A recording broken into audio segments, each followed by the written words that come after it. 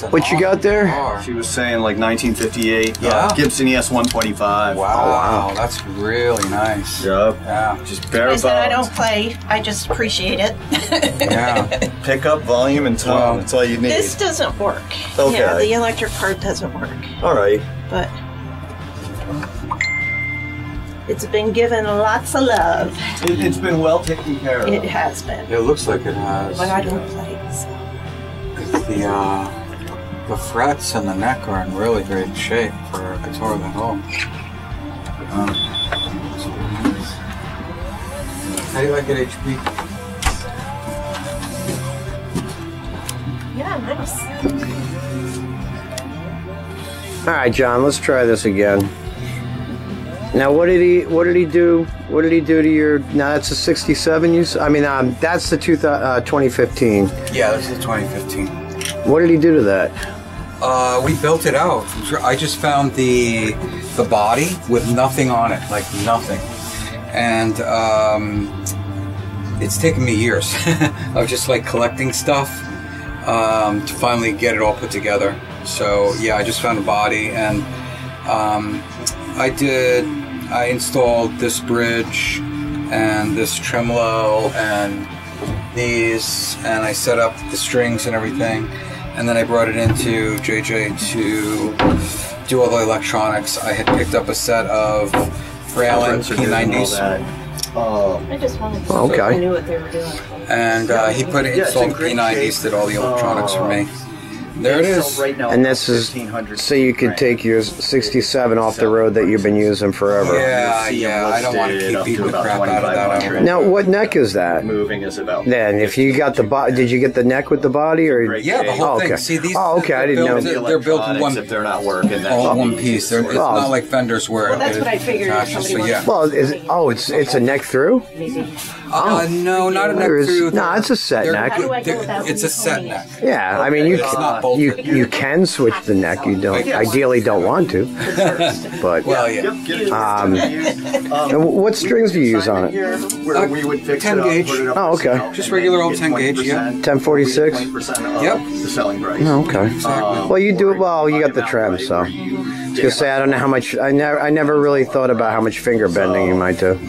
I do a lot of finger bending too, but I also have the the trem. best bet. Oh, okay. Your best bet. I do a lot of bending of all kinds. I'm just learning all this stupid stuff all you guitar people do. It's awful. You know, we go over it, make sure the electronics. Ah, cool.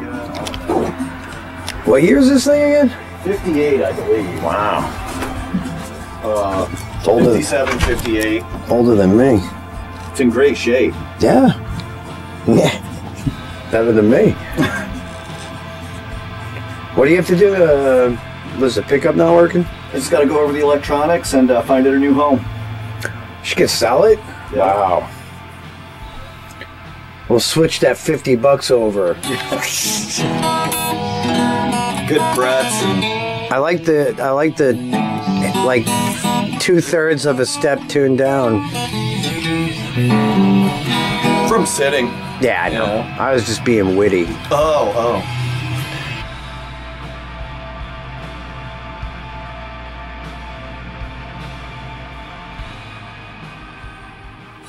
Oh, have we got a video? Alright, so this is my crazy idea last night, because I keep watching all these stupid guitar videos. And I watched another one about, some more discussions about the 2020 EPIs and the quality control issues. And it seems like there is a few cases of some actual, blemish type things on the finish or on the binding and things like that. But it looks like the majority of the problems are fret jobs. They need some of the frets. Oh, yeah. Which I'm like, I don't give a shit about that. But saying about needless mods when you don't really need it just to do it, which I'm kind of just doing it to do it anyway. But I figured when I get this Les Paul, the gold top, that's got one set of brand new pickups and one wire harness, we can mod and upgrade 3 different guitars this way. All 3 Les Pauls, all down the line between that, the other Epi, and the Del Monte. Musical pickups. Yeah. And it's I only have to buy one set to really the one that stands the most to gain from is the Del Monte. Because the Del Monte will get the 2002 Epi wire harness and the Alnicos. Everybody gets upgraded. Yeah, and then the 2002 we'll get the nice Pro Buckers, and it's already I'll buy a new CTS set and everything for the wire update that wire harness, and then the Gold Top's already got the CTS. Yeah, and the pots aren't expensive or anything. Yeah, so that doesn't need to be upgraded. So I'm just gonna switch it. But yeah, and there's absolutely no practical, logical reason for me to do this, other than it'd be kind of neat. And I figure by the time we get to the third guitar, I should kind of be like training wheels should be kind of off. Third guitar wiring, not third guitar purchasing. Yeah, I haven't soldered since high school. Oh, it's like riding a bicycle. Yeah, well, and that'd be kind of funny video-wise because it'll probably be like you doing a lot of the first one. Maybe like hopefully you can burn yourself. 75-25 on the second one, and then maybe you could actually do like the dad thing and just let go of the bike. Yeah. About halfway through the Del Monte. And we get to show off the Del Monte and discuss its very, very rare and historic lineage. Yes. Yes. Yeah. Yeah. I'm going to need a backup guitar if I always take 2 guitars out on the road. So. I never got a chance to congratulate you on your world record for the largest pedal board. I saw that shit online. The world record for the largest pedal board. Yeah, I always thought you had, you having like 2 pedal boards, I always thought you had the biggest one. Yeah, right. Guess not. No, I got the biggest something else. Ah.